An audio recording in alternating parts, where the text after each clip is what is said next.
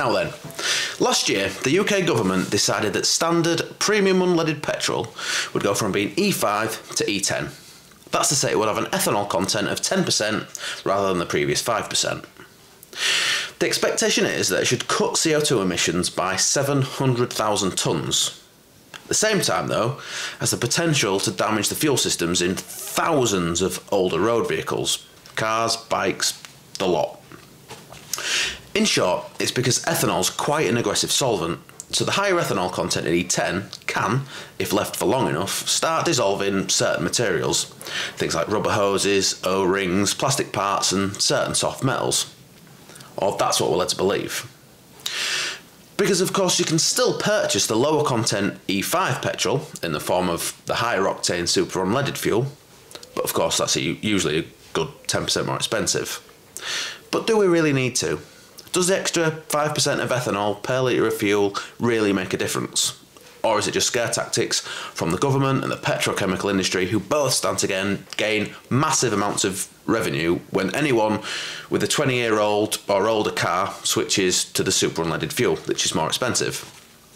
I'm keen to find out, so I'm going to conduct a little experiment. Bike sausage. My hypothesis is that although chemically E10 fuel has got the potential to be more harmful to a range of materials, in practice the difference between E5 and E10 won't be great enough to cause any significant effect to anything that it might come into contact in its everyday application. And that the government and the petrochemical industry are dead keen E5 super unleaded fuels used in older vehicles, firstly because of the massive financial benefit to them, and secondly because they're desperate to avoid any possible legal ramifications on the microscopically slim off chance that E10 does cause lasting damage to anyone's vehicles.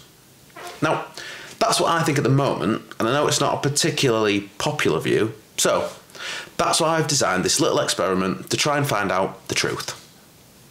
In front of me, I've got a selection of objects to represent parts in a typical fuel system. We've got a piece of fuel hose there, a tie wrap, a steel washer, some brass. Now, that is just a lump of brass, but that is representative of a jet in an old carb. An O-ring to represent an O-ring, and a little piece of aluminium. That's actually a little tiny bit of a aluminium welding rod. So the plan is to submerge, if you like, all these parts in some E10 fuel and some E5 fuel. Now I've got some fuel, E10 and E5. My fuel sample, I'm going to have two samples of each of the fuels, one in a vented jar and another one in a sealed jar. So we're going to measure all the parts, weigh all the parts, note everything down like a proper scientist, and then put each of the components into the different fuel samples, leave it for a month or two, and see what happens. We'll measure all the stuff when we take it out, weigh it, see if the weight of anything's changed, see if the dimensions of anything's changed, to see whether or not the different types of fuel affect the different components, and if they do affect them, how much they affect them, and whether there's any difference in the effect. So, without any further ado, let's do some science.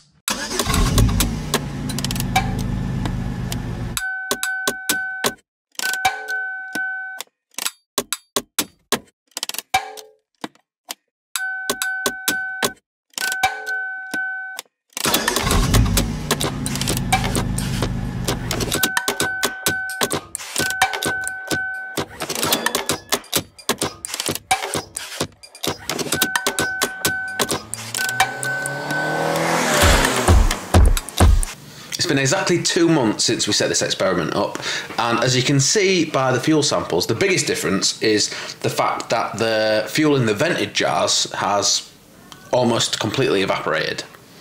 We put 200 millilitres of fuel in each of the jars, and as you can see by the jars without the lids on, it's nearly all gone.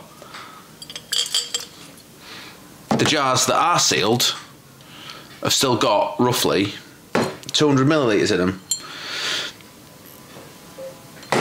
But we all know fuel is going to evaporate when it's left to vent, so no surprise there. What we really want to know though is whether or not any of these fuels have affected the materials that we put in there at all, and if they have, whether or not there's a difference between the effect that the E5 fuels had on the materials and the E10 fuels had. So, what conclusions can we draw? Well, first of all, it turns out I was wrong. Because according to my experiment, there is a difference in the way components of certain materials react to E5 fuel compared to E10 fuel. That said, the only material that really showed any real signs of effect from the fuel was rubber, specifically the O-ring. Now, across the board, there were a few slight differences between the weights and measures of the components before and after being submerged in the various fuel samples after 60 days, but if we allow for a measuring accuracy tolerance of, say, 1 gram and 0.2 of a millimetre, you could say almost all of the differences are negligible, apart from in the case of the rubber O-ring.